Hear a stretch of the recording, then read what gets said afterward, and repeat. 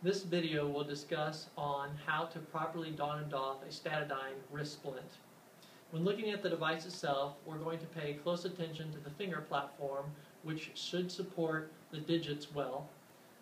The next consideration is the axis of motion on the device. The center of this wrist joint should be placed well through the axis of motion on the wrist itself. Next, we're going to pay attention during wrist extension that our L-shaped bracket should be on the dorsal part of the forearm in order to provide good leverage and support during wrist extension. And lastly, we're going to pay attention to the base of support on the device. Ideally, with the elbow bent at 90 degrees, we want to have two fingers at the elbow crease. In order to apply the device, the patient simply would slide their hand and forearm through the forearm cuff, paying close attention that the digit strap should encapsulate the PIP joint well, and that way the digits will not pop up during wrist extension.